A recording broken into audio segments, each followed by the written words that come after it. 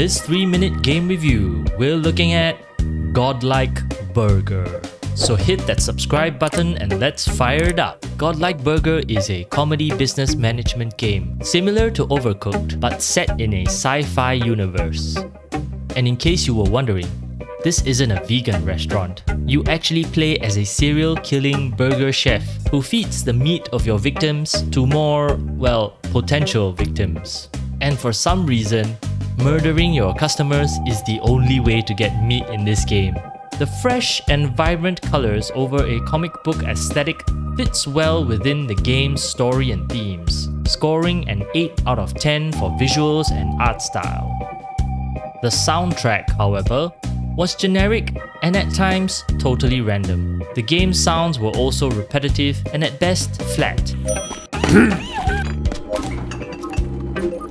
scoring a 5 out of 10 for sound design. The setting of a dirty burger joint in space was fun and well crafted.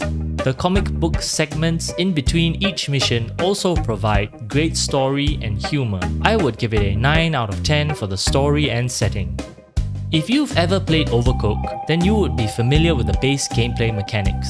Pick the right ingredients, cook them, assemble and serve. Get the order right and you get more tips. Get it wrong and you might lose a customer. Forever. Sometimes, literally. What makes the gameplay different are all the stupidly funny and creative ways that you can use to murder your unsuspecting customers.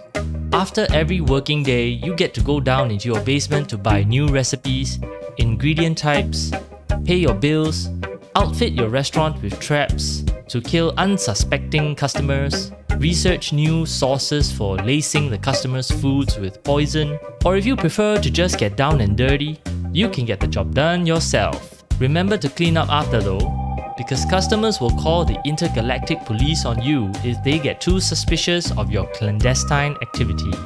The gameplay loop is really fun at first, but it gets pretty grindy after a while. Not to mention, the balance of certain mechanics in the game can ruin the fun. For example, before I was able to upgrade my appliances, they kept breaking down, and so I spent more than half of my time in the kitchen just kicking things until they started working again.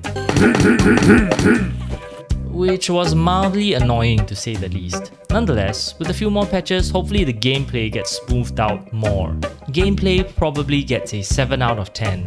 Godlike Burger is humorous and delivers some fun moments, but I'm not entirely sure if it's worth the current price tag right now. If it ever goes on sale, it might actually be worth a look.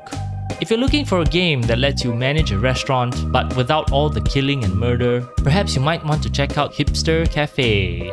Otherwise, like and subscribe for more 3-minute reviews.